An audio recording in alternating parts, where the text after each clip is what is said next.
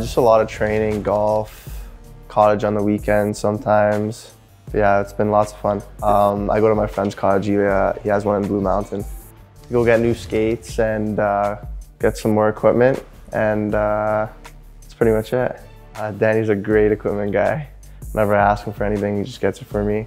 Just got new gloves, new skates. He ordered more sticks for me.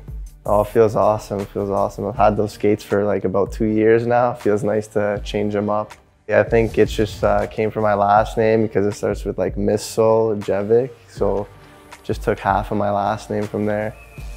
Oh, it's awesome feeling. The fans here are great. It's a great place to play. Honestly, in my opinion, from what I've heard, I haven't played on really any other OHL teams, but apparently it's one of the best places to play in the OHL. So yeah, it's awesome. Oh, it was unreal, it was crazy. Can't believe we won that Game 7. That was an unreal goal by Petizian. And I felt like we battled really hard in the second round of the series against Windsor, but it was just unfortunate the way things ended.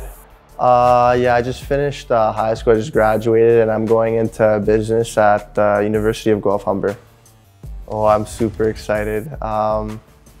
Especially the last season's been unreal. It was crazy how much fun it was, and I'm looking forward to next season coming up.